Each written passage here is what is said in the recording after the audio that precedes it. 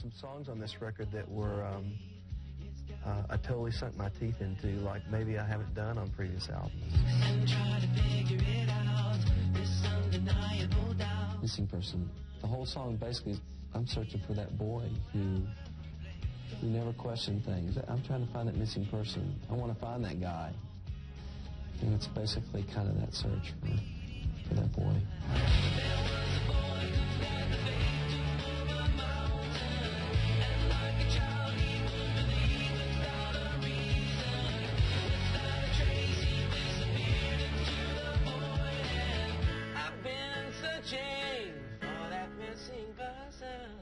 I really want to see you. Well, In My Arms Again is, this was kind of the never-ending saga of the longer we waited, I kept writing songs. If only I could hold you in my arms again.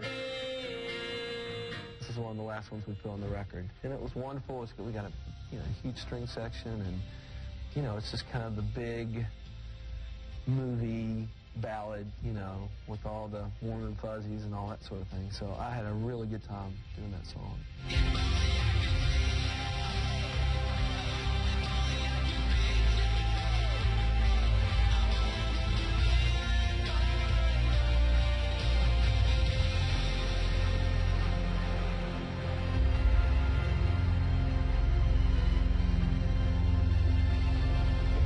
I've always wanted to get into film scoring and all that sort of thing, and so one day, hopefully, I'll do that. I Know Your Name was really inspired by the kids that came to Rocketown. The staff at Rocketown, the club, has really reached out to these kids, and they've really gone out of their way to really get to know these kids. I think the kids come because I think every one of those people on staff knows their name. Hey Kenny, hey John, hey Sarah, whatever. I mean, they feel secure. They feel like they've got a home.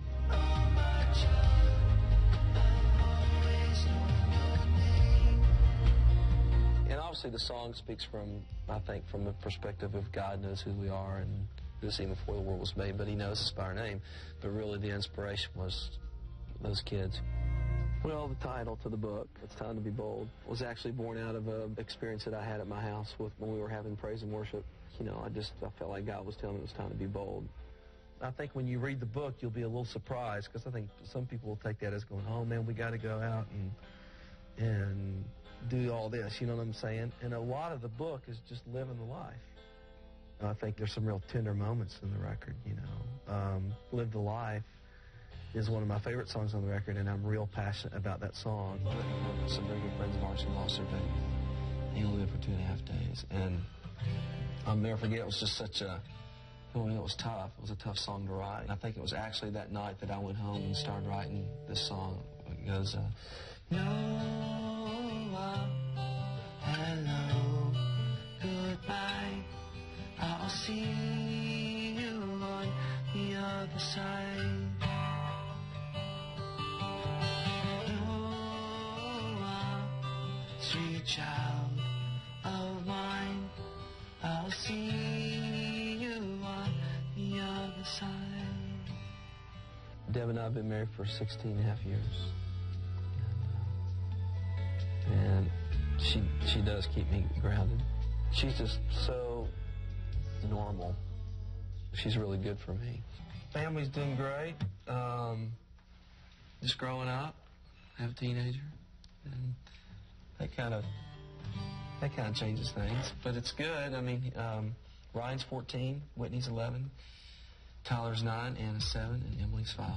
And that all changes about every month because there's always a birthday. So there's something every day. I mean, we're always in, whether a bit of tragedy or somebody's hurt or somebody's doing something incredible. I mean, literally, we have one of those experiences every day.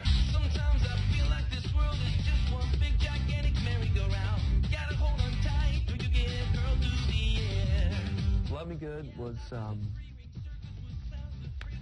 I actually wrote it in this barn on the guitar, the whole verse and the whole little riff section, and went back and had this chorus on piano, so I actually took 2 segments and put them together, and then I kind of came up with this Stevie Wonder-ish kind of bridge. Basically the song's going, life's crazy, it's just so intense, and, you pull there. Hey, give me love, love me good.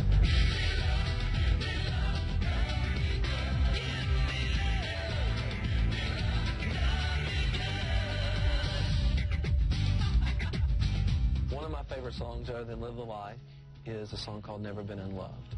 Basically the song is, hey, I've been unemotional, I've been unfaithful, I've been unwilling, but you know what, I've never been in love. So. Because of you, I know that you went through, I know that I have never been unloved.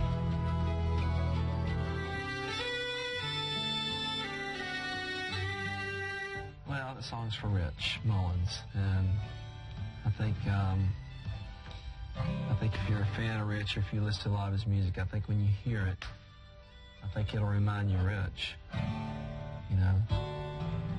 because he loved Ireland, and he just, just the Irish kind of mode of what's happening musically. It just reminds me of Rich. God, you are my God, and I will ever praise you. God, you are my God, and I will ever praise you. I will seek you in the morning, and I will learn to walk in your ways, and step by step you'll lead me, and I will follow you all of my days. It's one of the many Rich songs that I love.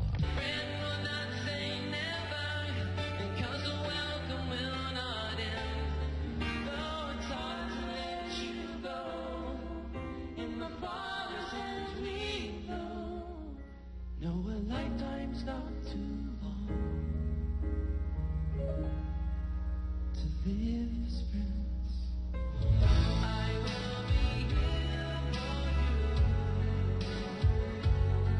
My faith in the world, my faith in the world. When I first moved to town, I never thought of gold record. I never thought of, I just wanted to write songs. And everybody asked me then, gosh, what's your dreams? And I said, golly, if I don't do anything else, then I'm a happy man. And here you are now, and you got gold records, and even to be able to go platinum, it's just beyond my wildest dream. It's been a great journey. We'll see how much longer it'll last. I'm not about to quit, at least I don't plan on it. I feel there's a great future here. There's a really big part of me that feels like I'm just starting over in some ways. Maybe it's because I feel like this is my best work yet. And hopefully I'll continue to